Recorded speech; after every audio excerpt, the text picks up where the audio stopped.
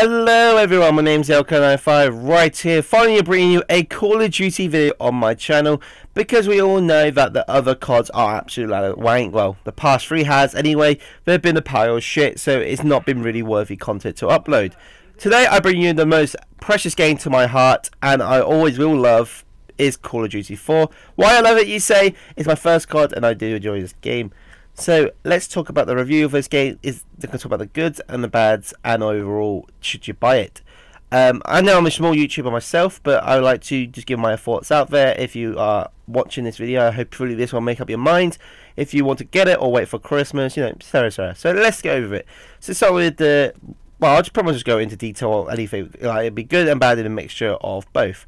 So let's talk about it. So let's start with the bads. The M16. What the fact that I use that weapon, I do not know. The M16 is actually atrocious. It needs a nerf, I think, because I really do not remember that gun being that good in the actual COD 4 itself. It usually took about 3 or 4 bursts to kill someone. Now it's just a 1 burst if you have stopping power on, or it's a 2 burst if you don't. Maybe a 1 burst, depending on how low they are. So the M16 definitely needs a nerf. The campers of this game are atrocious. Like, seriously, I always encounter a camper in each match. It's actually a joke. It really does need. I don't know how you can sort them. You really can't. It's an old COD, so you kind of got to deal with it in a way. But it just oh, it boils my blood when I see it happen. When someone just sit there camping for a 7 kill streak. 7, really? A 7, a helicopter. A helicopter that's not even that worthy of getting, because it can easily be shot down before it even gets into the map. It's happened to me many amount of times when I've called in the helicopter and my helicopter's been shot down just in the 2 seconds it came in down. So I don't understand why people are camping for that. I don't know, it's just weird. Maybe they try to go for the 30 vicious medal.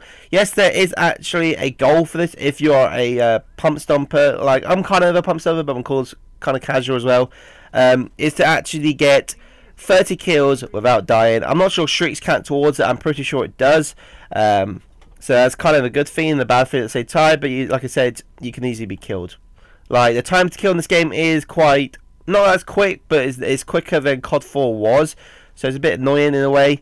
The maps are great. I love they haven't changed anything. The maps are still the same. Like I said, the guns are still mostly the same, but it's just the M16 is just yeah. The sniper, the M4 is, you know, the quick scoping machine in this game. If you can do really well with it, you're a monster with it. If you see Pamar sniping, it's just disgusting how good he is with it. It's just ridiculous. It's like it's amazing. The medals come up as well, which is nice. It gives you that kind of like the Modern Warfare 3 medals. I think it was. I can't remember what medals were. Black Ops 2. So that.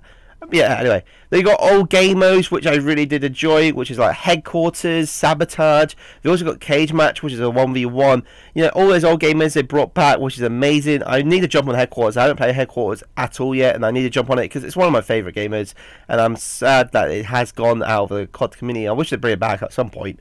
But yeah, what else is there? There's nothing else to really much say, really, guys. That's about it, really. Like, this COD is actually a really good game.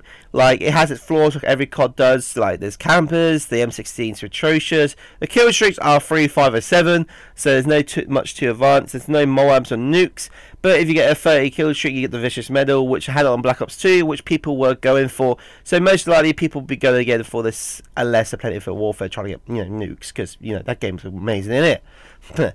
Not. So overall, guys, is it worth the £70, which is in the UK, by the way, £70 or maybe less now in the UK?